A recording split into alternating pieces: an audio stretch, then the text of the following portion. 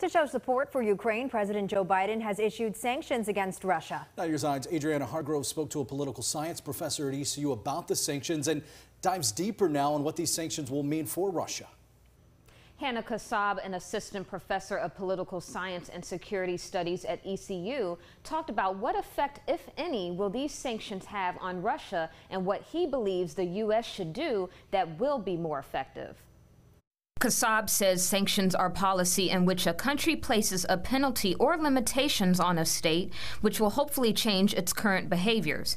He says he expects these sanctions will have little to no effect on Russia because they are similar sanctions the U.S. put on Russia back in 2014. They didn't change the behavior of Russia. Actually, Europe started to import more gas and natural gas from Russia, and so I mean, what's the penalty here? You tell me. It's very difficult to say what impact the sanctions that were currently placed will have at all, given the fact that Russia has increased its use of that Europe has increased their consumption of Russian natural gas since 2015. President Biden announced on Tuesday the U.S. put sanctions in place on 2 key Russian banks and 5 Russian oligarchs.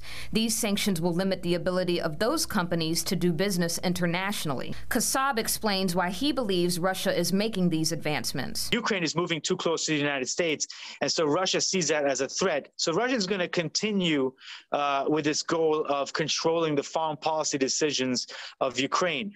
Kassab also says the U.S. can do one of 2 things.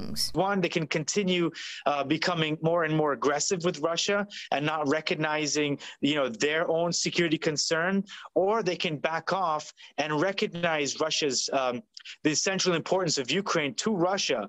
They can recognize Ukraine as a buffer state. They can say, look, let's demilitarize Ukraine completely.